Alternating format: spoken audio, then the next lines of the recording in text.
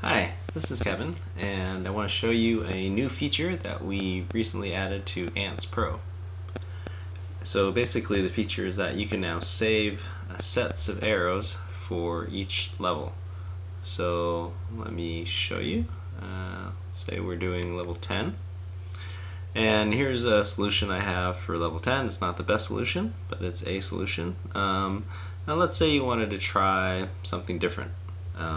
Like say a different approach, but you didn't want to lose this solution. So now if you press the back arrow to bring up the menu, you can now say save arrows, and there are 2 slots per level, and so it'll automatically save into slot 1 if you haven't saved it before.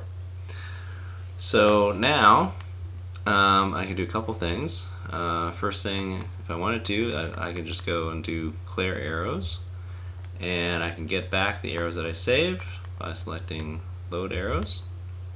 Okay, so that's pretty straightforward. Let's clear those arrows again. Let's say let's try a slightly different approach here. Let's say orange still goes this way. Let's see, what should we do? Let's try yellow. Let's see. There. And then let's try purple this way. Actually, we don't have to do the whole solution. I'll just put a couple more arrows and then there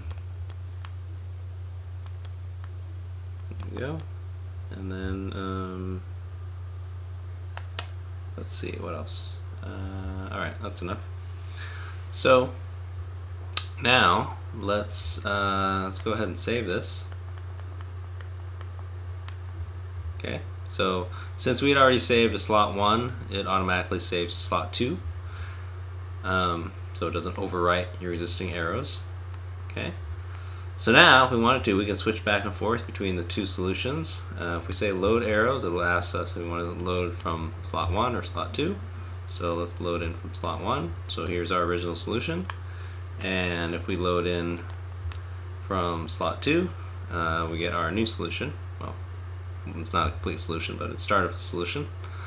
And then let's say we make some more changes. Let's say, I guess we'll send green up this way. Okay, and then let's say we want to save this. Then it'll ask us which one we want to save in. So we probably don't want to overwrite slot 1 because that was our original solution. So we just save it in slot 2. Okay. So this is a great way to try different things if you're trying to optimize the solution, or if you want to if you have a family member or a friend who wants to try this out and you want to hide your solution, you can just save it and clear your solution. So that's a new feature. It's only available in Ants Pro, and it'll be available in Ants Fun Pack soon.